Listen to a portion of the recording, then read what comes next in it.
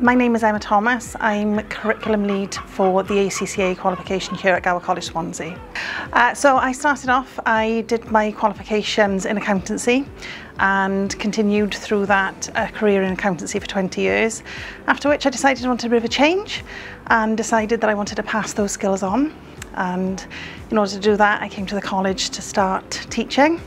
As part of that contract, I started my PgCE here with the HE team and completed the PgCE with a distinction, and I'm currently now curriculum lead for one of the HE courses here at the college.